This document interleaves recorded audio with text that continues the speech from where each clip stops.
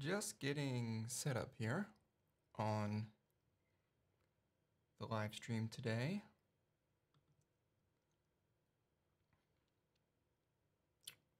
Let's see here.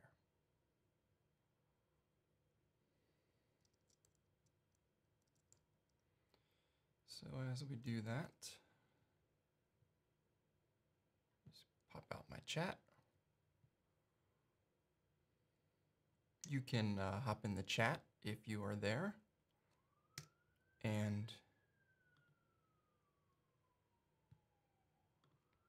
talk about Craft 3 and the changes to multi-site, or actually we're just going to look at multi-site and see what's going on with that. Hello, Doug. Thanks for hopping on. We're going to go over some multi-site stuff today. I'm just doing a little audio check, make sure that it is loud enough. So let me know.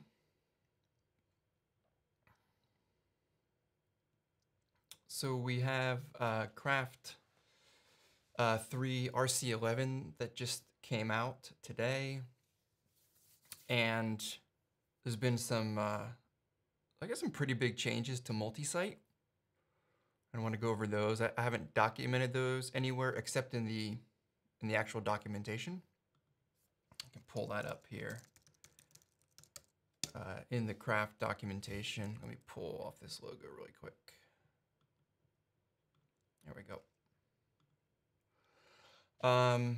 In the documentation, added the sites section here, which now covers this new and improved way of handling multi-site.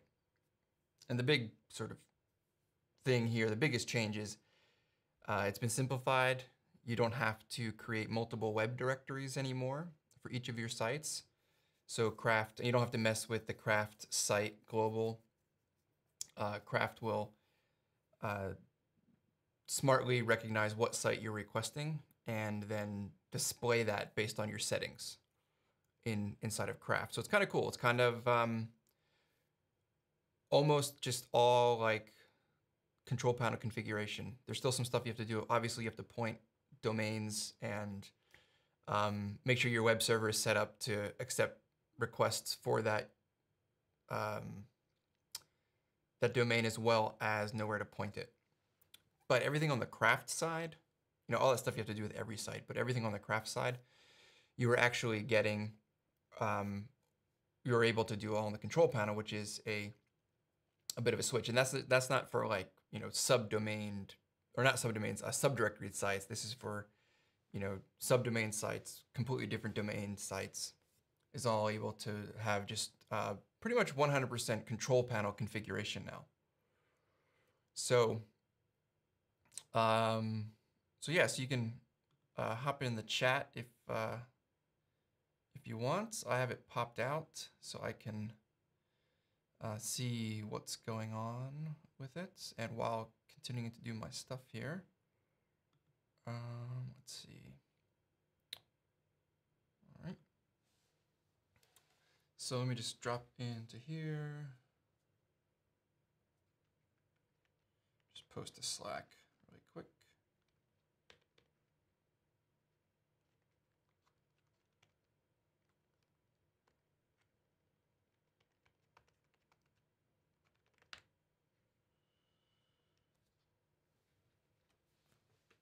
All right, so we're gonna keep moving on. So we're gonna cover the changes here in Craft 3.0 RC11. I mean, really the big things are that we're gonna talk about here. There's some other things as well, but are no longer needing Craft site, and you don't have to basically like duplicate your web directory, create a new index.php file.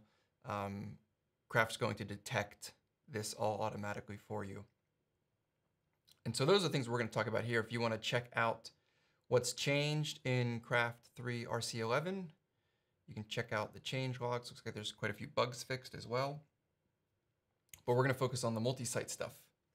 If you want to follow along, you can go to the official docs to, it's part of the GitHub project. So it's github.com/craftcms/docs. And then go to the sites documentation. And there's a section on just the basics about sites, and as well as a guide at the bottom on setting up a new multi-site. As well as, because they're related, I probably won't cover it, it just depends on time. As well as localization, there's a new guide on setting up a localized site. And localized sites and sites and like multi-site are pretty much the same thing. They're all based on, or the localized site is based on multi-site. So the guide kind of points you back over to the multi-site setup, and then you can continue on if you need to set up a multi-language site. So let's go ahead and do that. Hop over to my terminal app. Let me make this a little bit bigger so it can be seen. And let's go ahead and first we're going to make a new directory. We'll call this one, let's say, let's call it site1. So I'll go into there, and it's empty, of course. And I'll create a new craft project. So we'll do composer create project. We're going to do this all from scratch, just kind of step through everything. So composer create project, craft CMS, CMS, and then do that in here, and then the stability will be RC. So hopefully we'll get the latest RC, which should be 11.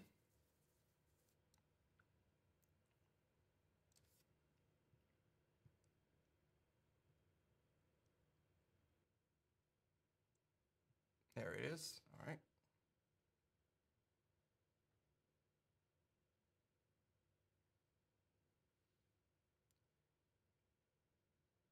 It's looking a little slow today.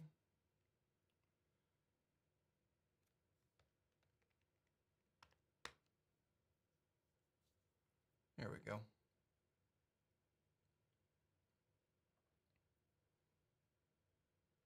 All right, so I did my common mistake here. Of course. Oop, hang on.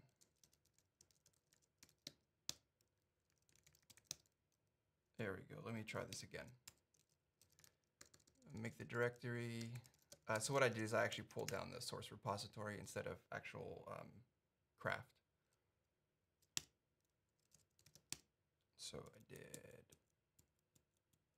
that. Oops, I did CMS.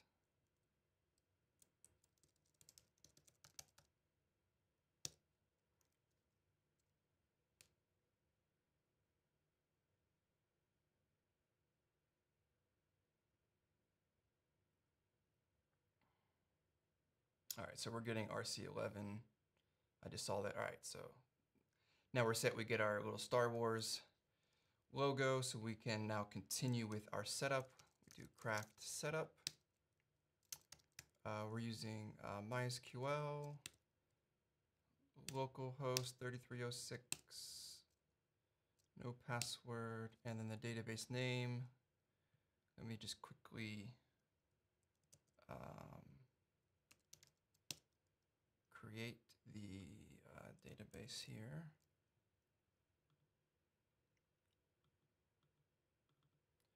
Did not yet do that, so I'm just gonna add a quick database called site1. Of course, it's all gonna be the same database, but we'll just call this one site1. No prefix, so we are ready to install. And so this would be called site1. Remember, when we're doing multi-site and we know that we're going to set up multi-site, what we set up as our first site when we install craft is going to be the default site. So any of the site name that we give it will be the name of that site, but its handle will be default. And in this case, we'll say it is site1.dev. And it's going to run the setup script. I'm just doing this from the command line. Of course, we can do this from the web browser as well. All right, now I'm going to just take a look here. All right, go into web. That's my web directory. We only need now one with the new multi-site setup. And now I'm going to just set up my local hosting here. So I'm going to say valet link. I'm using valet here. Site 1, so we can link it up to site 1. And then we're going to secure it as well. That's going to restart PHP and Nginx.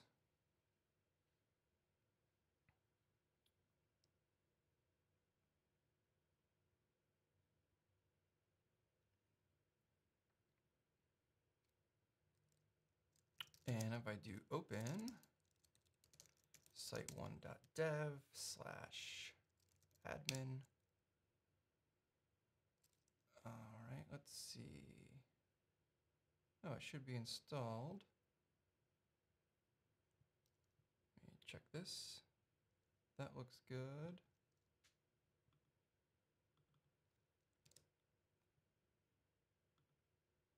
All right, I wonder why that is. Let's see. Yeah, that all should be done already. Let me take a look here.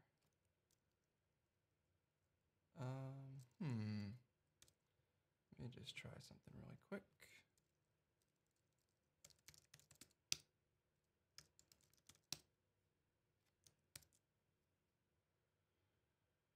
Site 1, that looks good.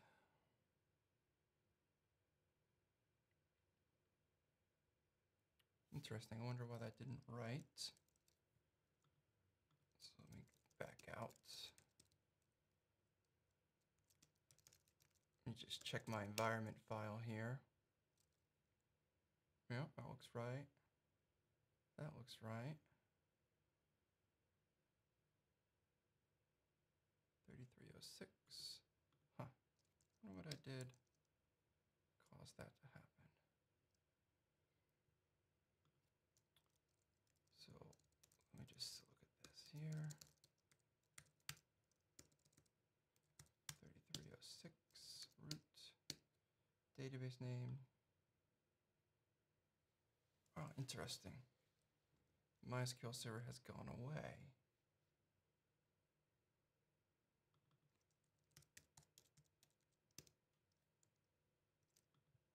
Fascinating. All right, let's see. I might have to restart MySQL.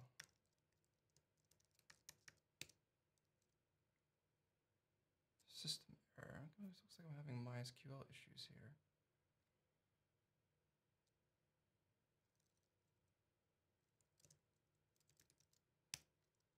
Let's see.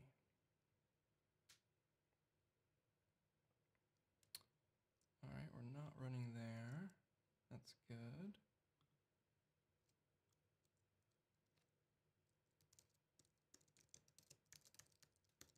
Let's see.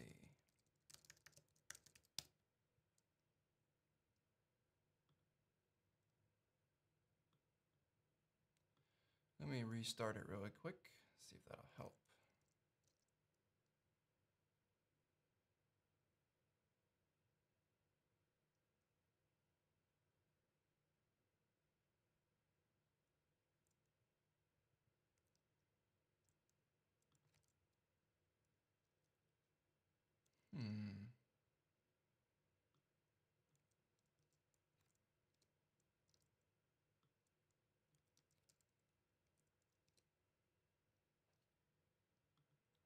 Wonder why MySQL is dead. All right.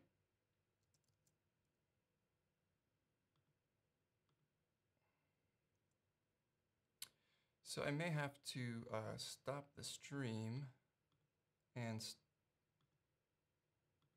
restart this because it doesn't seem to want to, MySQL doesn't seem to want to restart for me right now. Which is frustrating.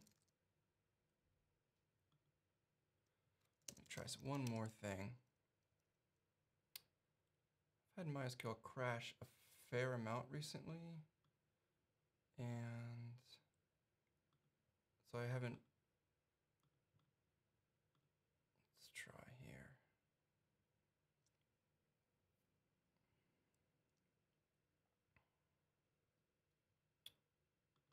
So we'll try it through MAMP just to see if we can get that working. All right. Well, I'm gonna stop the stream, restart, and I'll be back. Sorry about that. That's a little frustrating, but I'm gonna need to reset my system.